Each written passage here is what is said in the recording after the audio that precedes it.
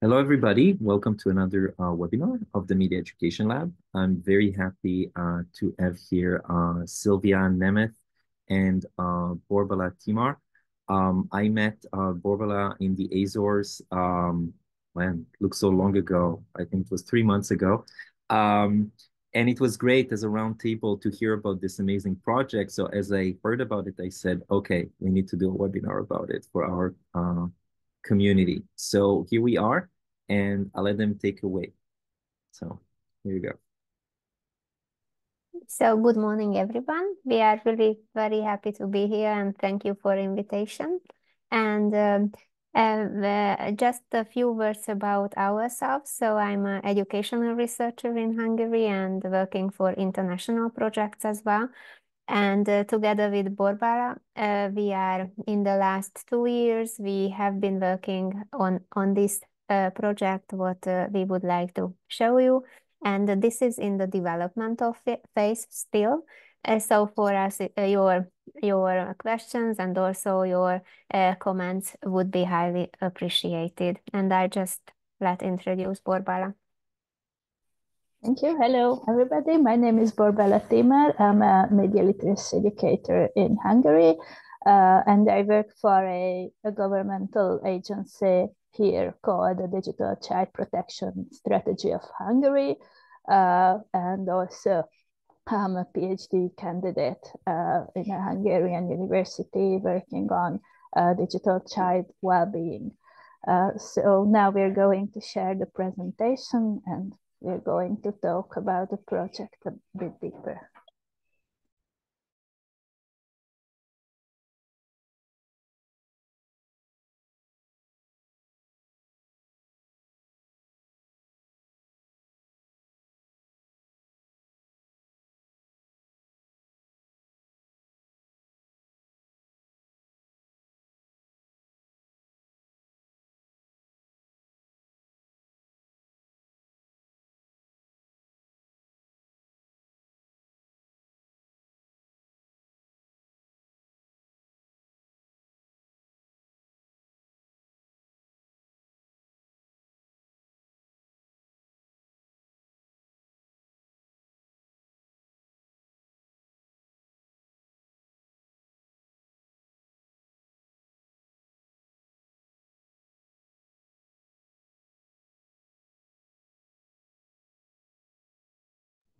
Okay, I think we're good. We see the presentation. Okay. Yes.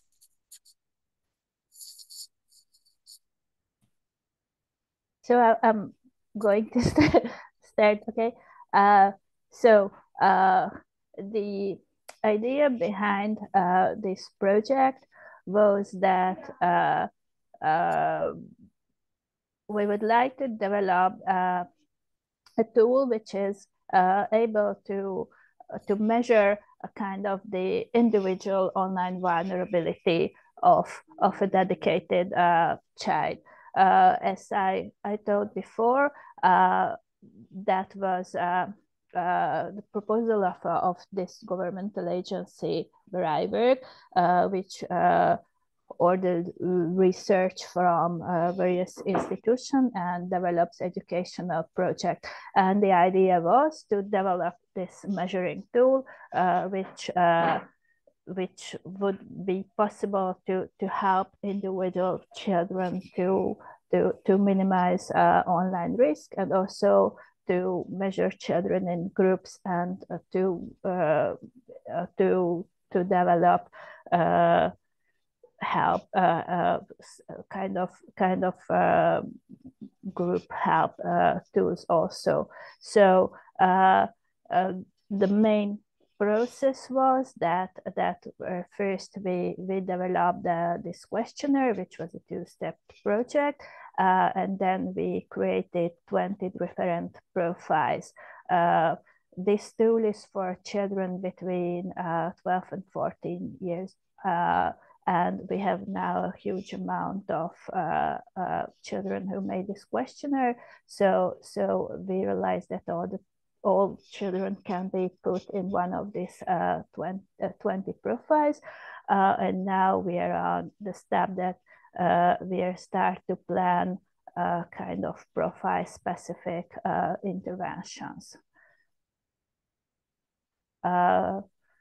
These are the institutions that worked together in this project, but I think I told this before. So Silvia is on behalf of the T-Tudok Center.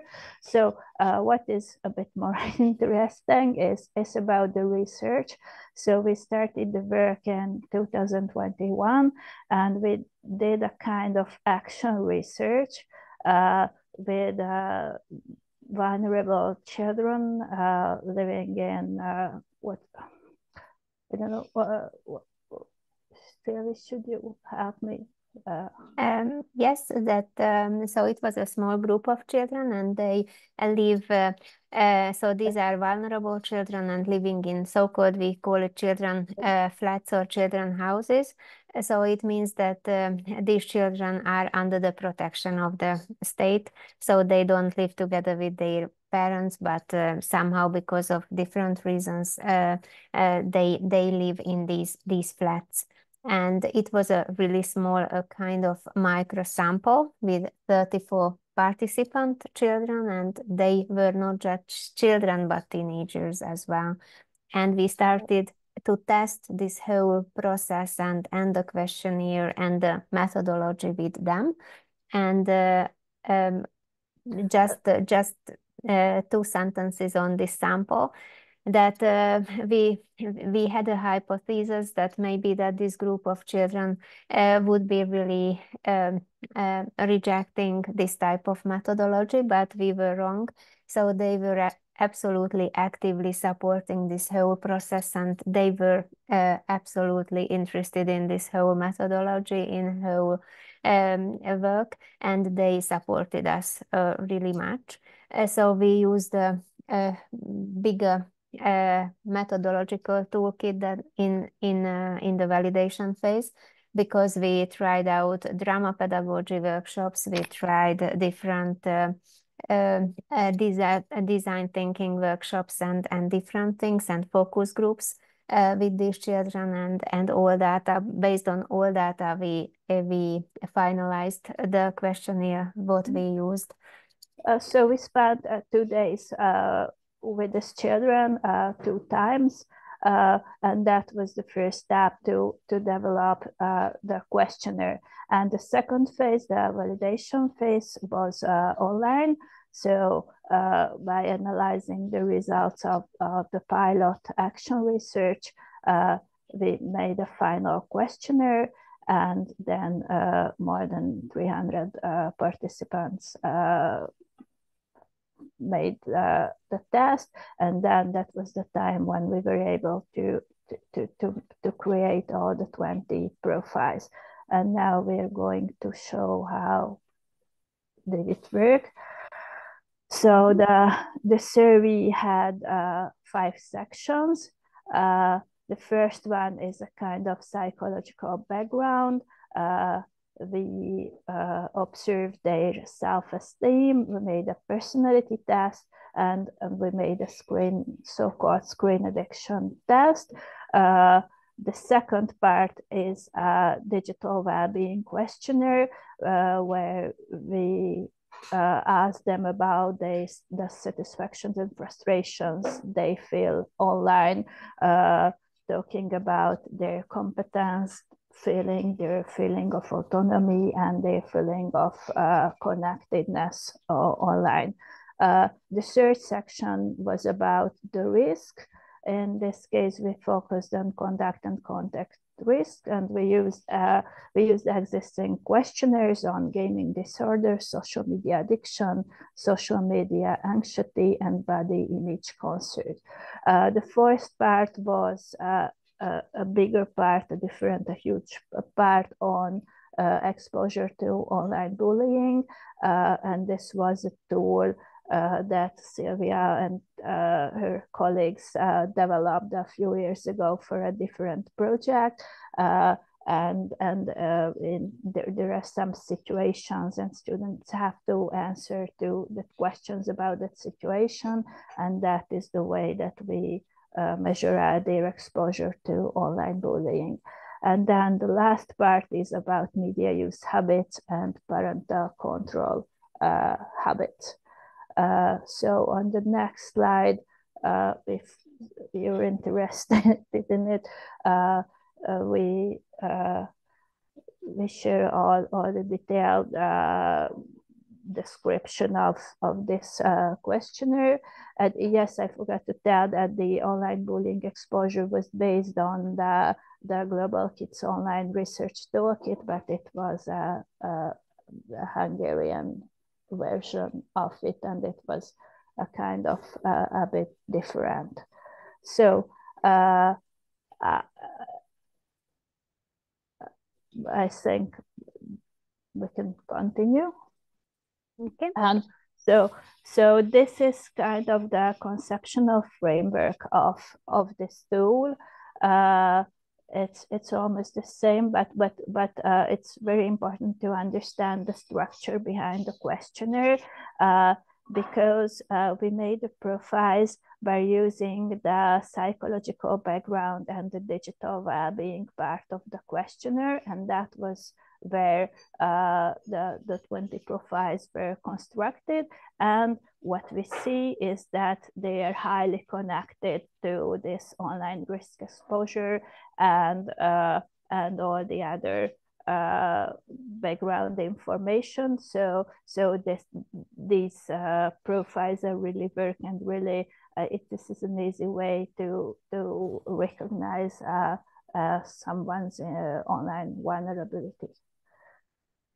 Silvia, would you like to say Yes, and I would like to add something to this graph or this table, because I think that the uniqueness of this whole research is based on the idea that not only the online risks is investigated, but we think that somehow the psychological background is equally important, so that digital well-being and psychological background make a kind of starting point for this whole profile making procedure. So what we did, we tried to so we tested that what kind of personality features and what kind of digital well-being features of children or clusters are overlapping. So we created clusters from these personality test answers. We created clusters from digital well-being answers of children. And also we used these variables of online risks, media use, and the demographic backgrounds of children as a kind of additional variables for this. And if we go back, so I show you this slide again a bit. So when we piloted this research first, and we tried to formulate a kind of toolkit, or not just we didn't know in the beginning that it will be a kind of survey toolkit, a questionnaire. We thought that this would be a toolkit with qualitative and quantitative methods and tools, but finally it was really shocking for us in a positive way that if we just shorten this questionnaire and we use these types of measuring tools, which is listed here, then this is possible to see the connection between the psychological block and between the digital well-being block, and also with other variables, in a way that distinctive profiles can be somehow defined. And we are not sure, so this is one of our questions for you, that is it a good idea to say that these are profiles? We can say that these are groups of with distinctive features, but we use as a kind of working terminology this profile, and we call it vulnerability profiles. And you see here that these are the basic personality clusters which we created when there is a child, and this is a small table down here, this one, when we just show you that what is how many students from these 306 number sample, how many students belong to, for example, to personality cluster 1 and digital well-being cluster A. So these numbers, they mean that the number shows the personality cluster number, and the letter, it shows the digital well-being cluster. And so these students were grouped here, and you see that which is the most frequent from this very small sample, because this 300, this is also still a small sample. And so here are the clusters. So the loud, which is a kind of endangered group of children, the quiet, which is also endangered because they can be, they have, I will show you a bit later on that what kind of features they have. And we have a personality cluster 3, number 3, with a low level of vulnerability according to our measures, and the last group who is somehow losing the control. The digital well-being cluster, and this is Borbála is an expert on this part. So she created these names saying that the cluster A is a kind of idyllic users, the B is average users, C are those people who are not so much interested. They use, of course, these tools. They are online, of course, but they are not so much interested like other respondents, for example. There is a roller coaster. I think she will, Borbála will explain it a bit, and ambivalent users who have, whose satisfaction and frustration is also high. And after trying to match these variables and having a kind of not just quantitative but also qualitative work on the answers and all the information which was gathered. So we tried to find out that how can we characterize these groups in a really understandable, coherent way. And now we have these textual descriptions about them. For example, this 2C profile, how we call it, this is a quiet, endangered, and not so much interested in the digital world. So, for example, you see here that according to the provided data, the children belonging to this group, so their self-esteem is average, they are rather introverted, probably slightly prone to antisocial behavior, and become sometimes abusive. It is characterized by average screen time and may have difficulties with the controls, mainly chats or plays video games online. Being online doesn't really bring joy, mostly in the area of connection and competence. So we can say that if we compare with a second group, which is a lost control and idyllic group, so this they are slightly higher average self-esteem, and they are emotionally stable, but they have psychotic symptoms, for example, and they are characterized by higher than average screen time. And so I just picked up some sentences from this, but now we are able, or not just able, but we have created 20 profiles. But this is my hypothesis, then if we can have more respondents, then the number of profiles would increase. So these are the basic profiles, and I think that there can be somehow new profiles could be added to these ones. We will talk a bit about the possible interventions, because the idea behind this whole profiling system was to show that how, for example, a head teacher in a school can help the class or a class community of children by saying that some of the children belong to this profile, the second group belongs to that profile, and somehow make it possible to help in a proper way. But what I would like to show you, so I hope that I will be able to do that,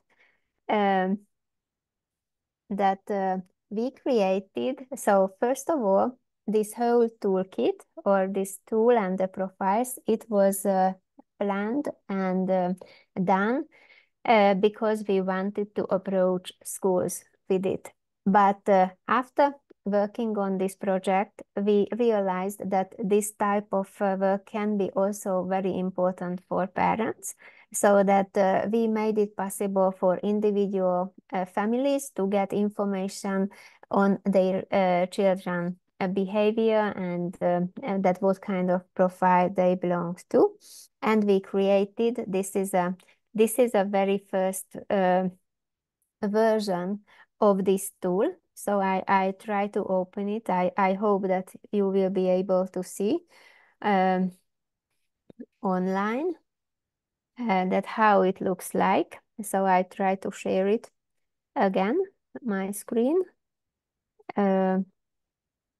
And what we now do, that we ask interested parents to visit our web page. Unfortunately, because this is a local pilot, so this is still in Hungarian, but I try to show you just the structure.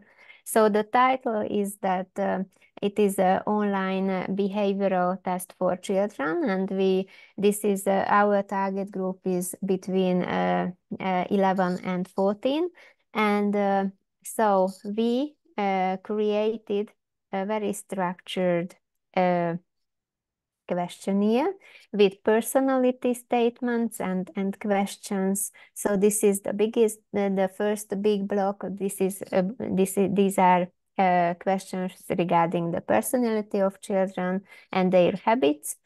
This next Silvia, one. I'm sorry. Let me just Yes, you can translate it with Google Translate online. Mm-hmm. So I just tried it, so it works. So or probably I should share it because now Yes, please. Okay, Okay. so I stop. Okay. And please do that. Okay.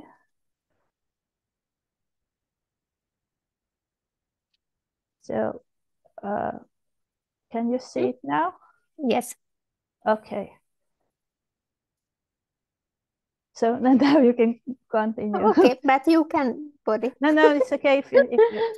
Okay, so this first block is about, now you see in English these questions.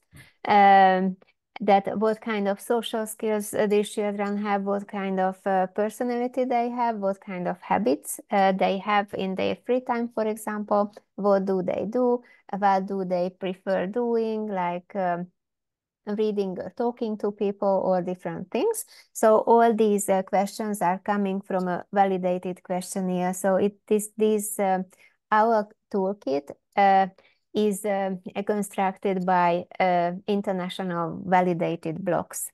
And the next, please, if you go down for the next one, so that and these are statements, and we ask that how much the respondents agree with that. And this is about the self-esteem and competency. The next one is that there are situation descriptions and also not just situations, but some online behavioral statements, and they can decide that how much is it true for them. And also, this is about online play. This is about their personal frustrations. And so if we can just go down and down for you to show these blocks.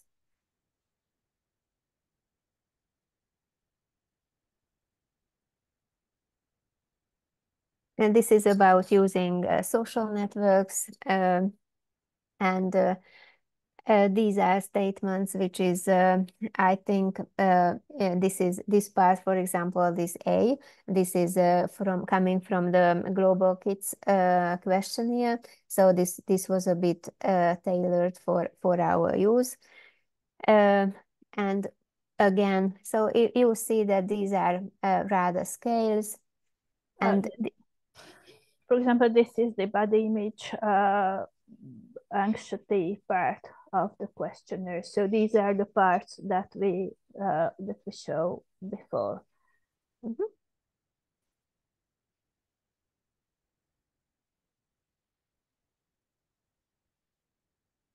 This is the online connection part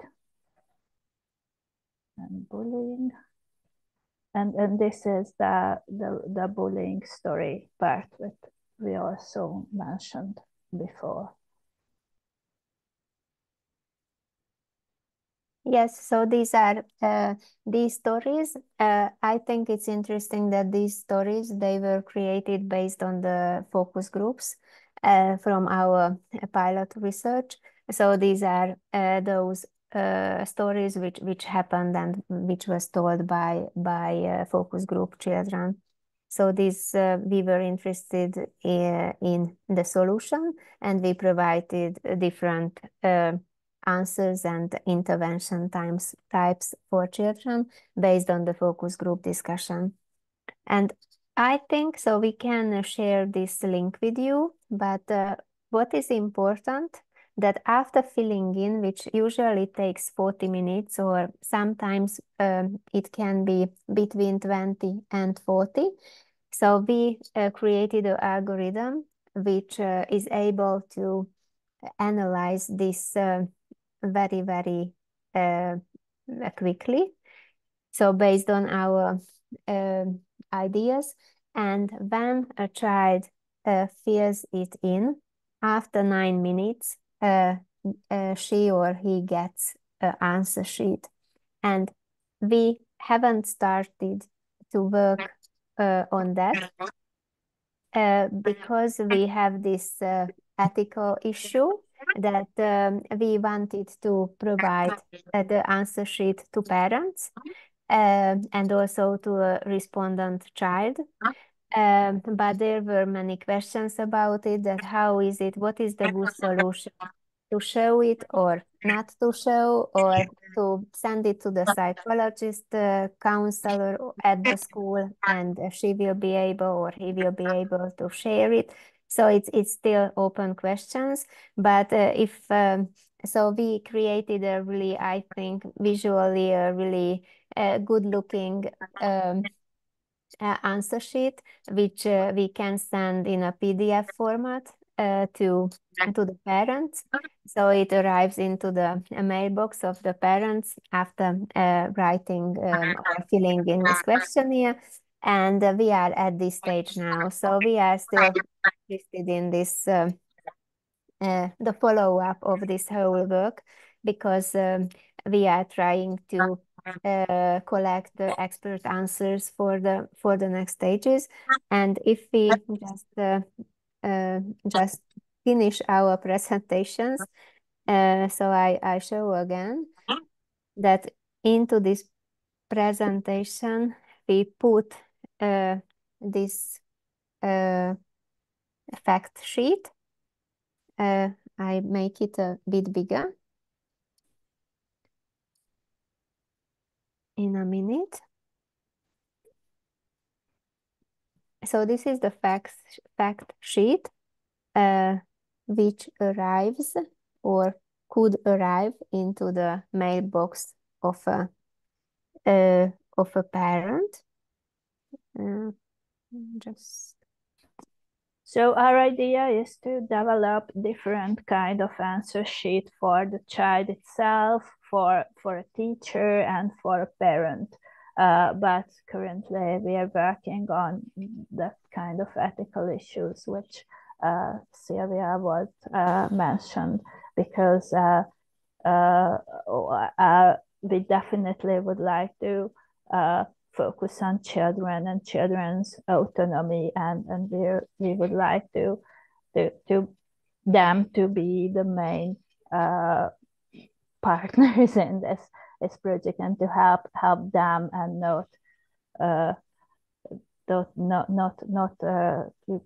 to give information for parents and teachers which are not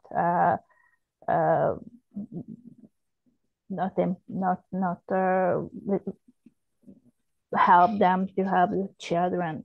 And that's why we created this kind of profile description, because in this way we can talk about the child's online vulnerability and not to give out personal information, which probably appears on the questionnaire. And just one sentence that on the other hand, so you see here that, for example, this was a testing of a child, and according to the data, it shows the scale limits, that what is the minimum point and what is the maximum point and what is the average based on our sample. And it shows, for example, that from one perspective, this child is absolutely endangered. So we created a description about it, and we have this information sheet for parents. So this is a big question, for example, that based on our data set, so this child needs immediate support. So this is really a big question, that how to do that. So we can say that with these very vulnerable children in a danger, we should act immediately and send this sheet, or just use the profiles. So this is a big question. And if we just as a kind of final slide, if we go back to this possible intervention part. So we were thinking about, and we are still thinking about in these 6 types of interventions. The first is that how to support the mental health of children, confidence and self-control in workshops, for example, or with different tools. This family or school and adult control perspective is the second one, that how to raise awareness and media literacy, how to support the empowerment of these vulnerable children. The fourth one is, of course, the safeguarding and technical security of being online. How to support, and for me as an educational researcher, this is always a big question, that how to support children go offline, and how to provide them really exciting activities at school and at home to support this offline time of them to be longer, and what kind of digital experiences and opportunities could be provided in order to use internet safely and having a kind of productive online time. So we were thinking about these 4 types of interventions, and I don't know if Borbála would like to add something to it as for a final. No, I think we just we can show again the example that how an example kind of intervention pack is developed. So if we're talking about a definite profile, not all the interventions and not all kind of interventions appear, but connected to the results of the questionnaire, definite suggestion type of intervention are offered for a special child. Because, for example, if we see a child who plays too much online games, then there will be a lot of different reasons why he or she is doing it. The questionnaire is able to reveal the motives, and based on that motives we are able to offer the kind of proper interventions for that specific child. So I think that's it. So I offer that we'll have a discussion, since we have here different experts that join us. And we can have, instead of the breakout room, just have a discussion how long it takes. We have 25 or 24 minutes. So Hosanna, Davina, Maria, Jen, you're welcome. If you have any questions, I know I have several questions, but I'm sure you do as well. So I'll let you have questions, and let's have a discussion, because again, I've been I've seen this research and I thought it was super important to bring to our community. So I look forward to hearing from you. Divina. Hi, thank you so much. This was a really nice presentation, and the attention to detail was amazing. And the entire journey that you took us through, the pilot and then the entire thing, is just brilliant. Thank you. I wonder if this is just a thought that I was having. If you could take the results of this and then go back and maybe have another pilot um, as a group discussion with young people, or even, one-on-one interviews to sort of see what they think, how they responded to the questionnaire, and now is there something that they want to share with you? Because I feel like there are a lot of young people who are just lurkers online, but just by that lurking, they learn a lot. And they might be introverts, so they don't feel like they can say something or do something online, but they end up following a lot of, either people who are famous, um, or within their area of interest. So say for instance, this is a young person who wants to be a footballer, a professional footballer. They might end up following a lot of football related athletes or football related accounts online. So they might not be interacting with them in the way in which we think an extrovert would, but they're still taking away something valuable. So I feel like, if you could, I know that you were looking at qualitative to begin with, but then the quantitative aspect kind of took over. So just thoughts about that, if you had any. Maybe react to that, or is it okay? Can you hear me or no? Yes. Okay. So just I totally agree with that. So I think it would be really important. And just one thing that we analyzed. So before just starting to develop this tool, and during this research phase, we also analyzed the data which was collected by this questionnaire as well, or the pre-questionnaire. And it was amazing that it was nearly 10% of all these children or young teenagers who use the internet for a kind of constructive and producive way. So, for example, making videos or creating something new. And the high majority of the respondents, they just used it for communication. They used it for watching films, or what you just mentioned, following people.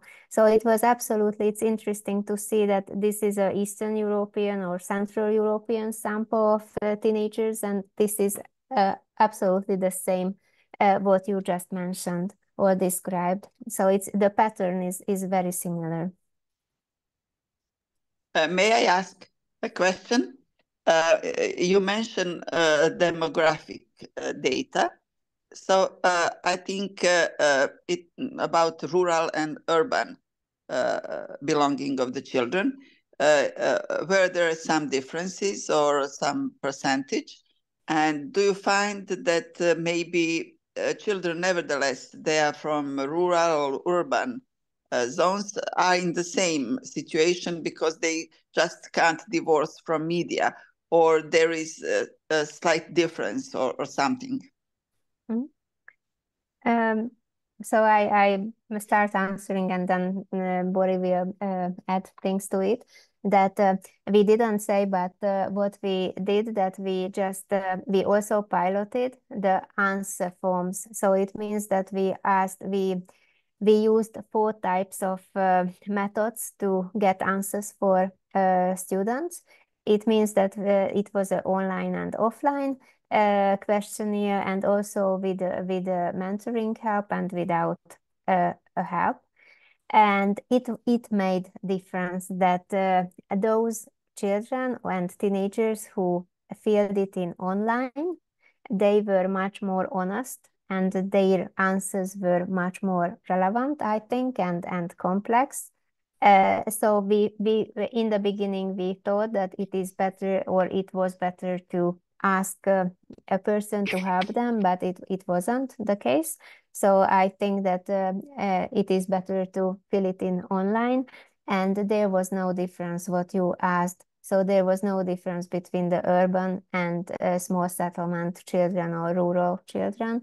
So it was the same, and our pilot was in the rural area as well, and we also piloted in different schools. So we piloted or tested in a settlement with one school. We tested it with a settlement of many schools, and also in Hungary it's a big issue to having Roma segregated schools as well, which is dominated by Roma children who are socially multiply disadvantaged, and we had this answer that they used in the same way the phones, for example mobile phones, or the online situation was nearly the same as in the capital, for example.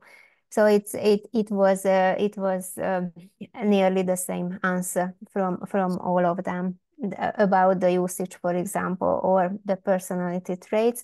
The difference was that in one phase we asked the answers from the parents as well, and the parental behavior was different. So that what the fears of multiply disadvantaged parents was much different from the fears and what they mentioned as a kind of threatening thing for their children. It was completely different. And that's why we wanted to test the online risks with the concept of the parental behavior. Could you just add That something? was my next question, and you answered. You have already answered it. And so I would like to ask you, since it is governed by the government institution led, your project. Do you have any plan to implement it in practice, or do you have some connection with the pedagogical office or something like that? Could you practically use the results? Yes. What do Yes. So yes, it was started as a government led idea, but now there is no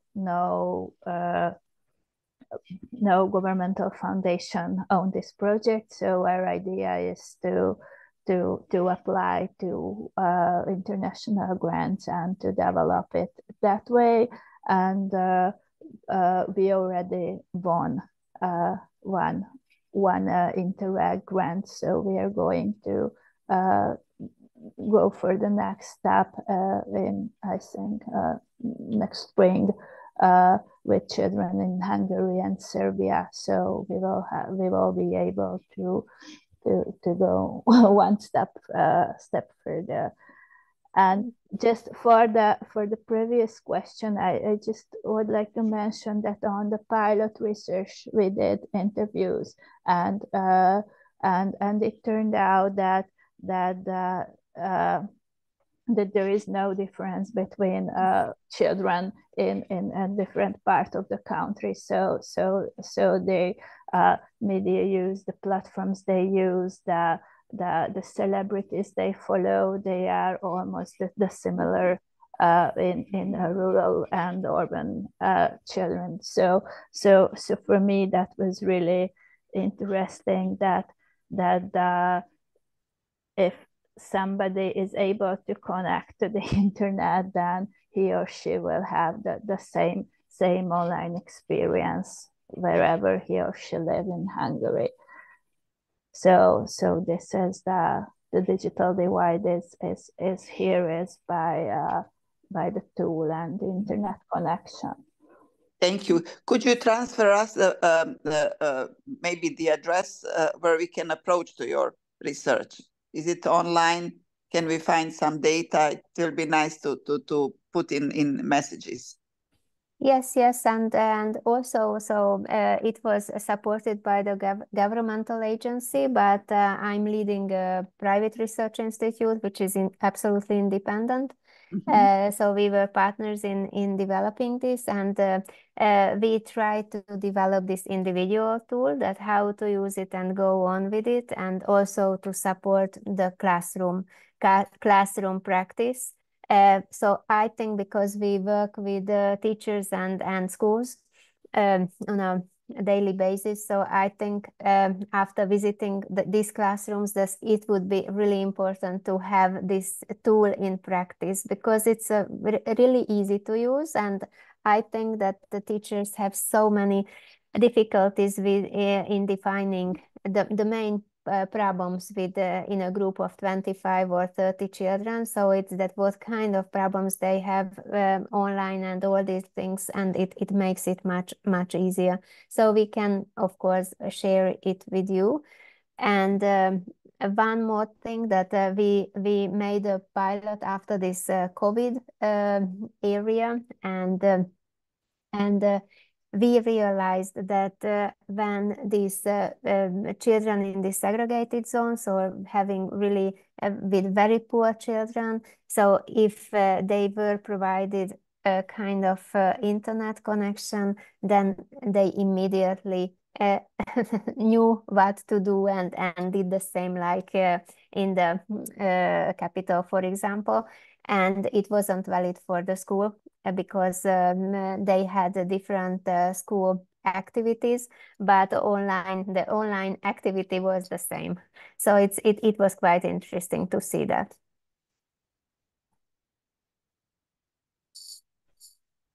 I was wondering if you could talk more about parental mediation. Was that self-reported on the questionnaires by the children? Oh, this is how my parents mediate my social media use or whatever? Or was there another exercise with the parents as well? Yes, it was. So all data was coming from the children. So we didn't ask the parents to fill in the questionnaires, but we tried to ask different questions. That the idea behind this block on the parental behavior was to map that how supportive the parents are, how approachable the parents are, and do they have any huge control over the activity of children. So we try to test it, that how it works, that and what kind of consequences these types of parental behaviors have on the children's online activities and usage, and the time, of course. So it tested that, and we try to prepare a paper about it, because we think that this is really important, especially nowadays, to see for parents that what kind of behavior, what kind of consequences have.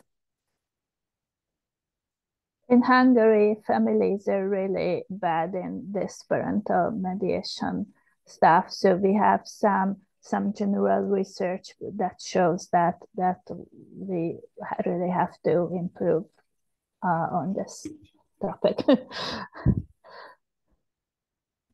Just to follow up, if I may, is generally based on your experience, or maybe if you would want to speculate, generally parental mediation, is it relaxed, or is it more infused by technopanics? Because what I've seen in my work in India is people are just scared about smartphones and social media. And while you mentioned that demographics did not really have that much of an effect on the children in your study, in my case, it sort of did, because access to devices or access to internet was mediated by, restrictions or resource constraints. So maybe if I were to speculate, parenting styles for the children in your study might be mediated by demographics. So if the parents feel like they might not have enough resources, they might have certain restrictive rules about devices or about the internet for their children. And then that sort of has a snowball effect.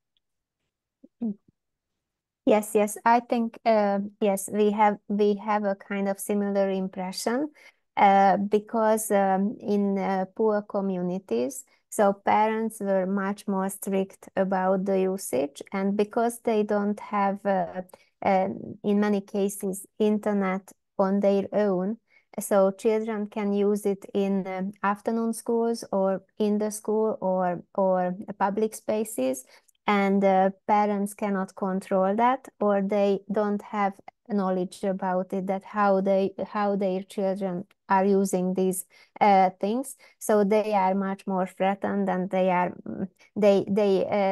just shared their fears with us much more than the other behavior in the capital or in towns or in the middle class families.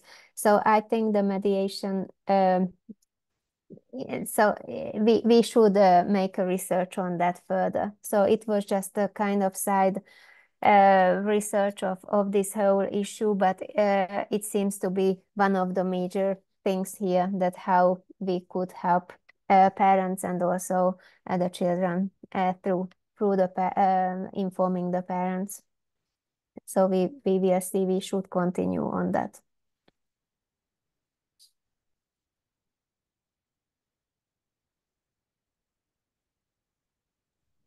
As we come to a close, we have like 5 more minutes. I want to make sure, Maria, if you have any question, or Jen, I know they answered your question you put in the chat, but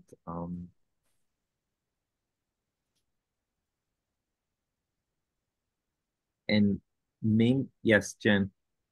Oh, thanks. Hi, I just wanted to say I'm really impressed with the research. I think it's great that you guys are really looking into this in these specific ways, and it makes me really hopeful that we can figure this out and guide our kids to make better decisions, and maybe we as parents and youth workers can model better decision making around how we utilize social media, whether it's as a tool or for entertainment or what have you. But I'm really interested, and I'm excited to see where this goes.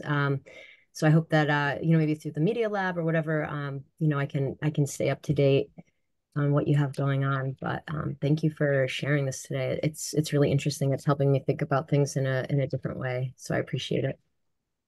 Thank you. Thank you very much. And I would like to say, if you have any idea that how all us together can continue with that one, so please just write us, because we think that this is a really important subject, and we try to find a solution together, and it would be really important to have a kind of international effort on that, and to use it in different languages, and tailor and shape this toolkit for the practical usage. So we are absolutely open for sharing this and working with people on this tool. Yeah, and I also would like to appreciate for all of the speaker, because I think the project is very inspiring, and I believe it's applicable to various cultural contexts. So thank you very much for the sharing. Thank you. Okay, so as we're closing this webinar, I don't know, Silvia or Bala, if you have anything to say as closing. We just would like to thank you for the opportunity to share our research and to gain new ideas, because we kind of really love this project. So we are always open for new insights about it.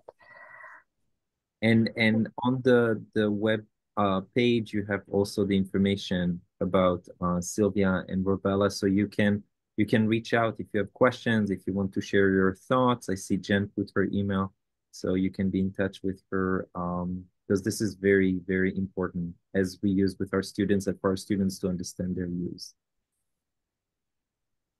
So again, thank you so much, all of you, for participating. Silvia and Borbála, for offering and sharing your amazing work. Thank you, and see you in another webinar. Thank you very much. Thank you.